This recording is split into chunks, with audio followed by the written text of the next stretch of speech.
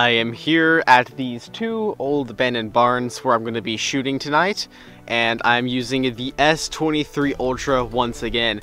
A lot of people in the comments of the last video, which thank you guys for all of the support on that video, it popped off quite well, but a lot of the comments were saying the Expert RAW mode on the camera is actually better than the Pro mode, and that I should give it a go. So I'm going to be trying the Expert RAW mode on the S23 Ultra and comparing it to the Pro mode.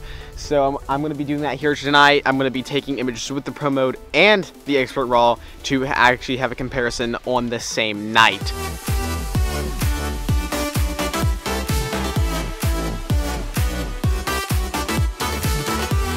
I'm going to attempt to shoot at this barn.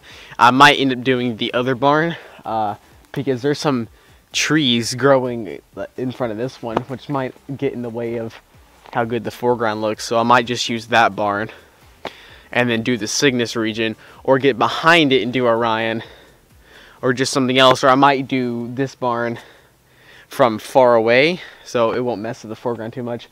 Probably. I don't know what I'm going to do, but yeah, I really want this barn in at least one of the shots, and that barn too will look pretty good.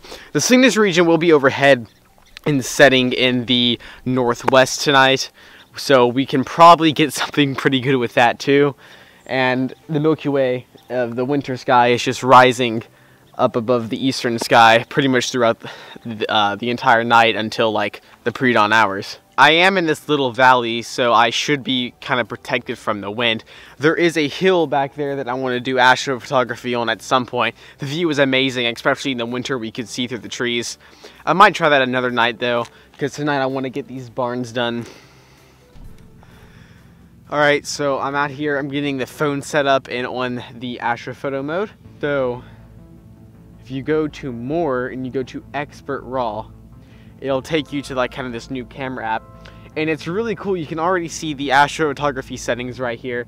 We have things like this little star chart it shows you that you can click on, and the button in the top left, and it says Sky Guide. You can either hide it or show it.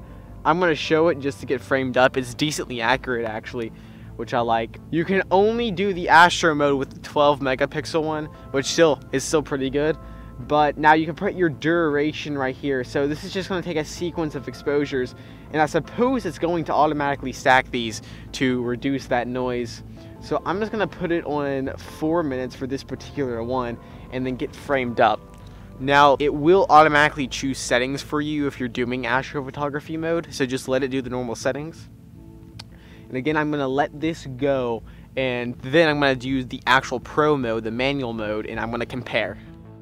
So here's the comparison I made of the Astro mode and the Pro mode. Off the bat, I can say that the Astro mode seems to have gotten the stars quite a bit sharper than the Pro mode. But if you zoom in, there's like some weird compression that's in the Astro mode and not the Pro mode. I don't know how to get rid of that compression, but if you can, I definitely think Astro mode did a better job at the sky than this. But if you look at the foreground in the Astro mode is completely baked. In the Pro mode, there's a lot you can do to play with it and make it better. You can use the Pro mode foreground and blend it in with the Astro mode. That might be a bit of a hassle though, and if you're on mobile, literally like impossible pretty much. So you need to take that into consideration. I also think there's a lot more opportunity that you can do with the Pro mode. So overall, I'm going to say the Pro mode won this one.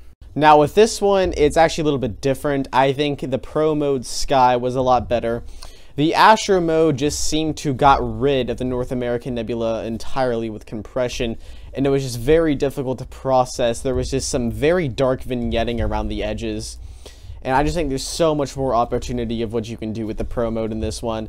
And again, same story with the foreground. The foreground was completely baked, while the one in the Pro mode is completely fine and adjustable. So I think overall the test is concluded. If there is a way to remove that compression, and if you can blend the foreground of the Pro mode in with the Astro mode, I think the Astro mode might win in the sky. But because of the compression, I'm going to honestly have to say, for consistency, you're going to want to use the Pro mode from what I can see here. There's just a lot more flexibility with it. You have a lot more control of what you do. Again, my opinion, I think the Pro mode overall won. It is just such a beautiful, beautiful night out here. And The Milky Way just looks absolutely crazy, stretching across from east to west right now. Last night was such a beautiful night, and I am very happy with the 2 completed images I got in the pro mode, and I hope you guys enjoy these images.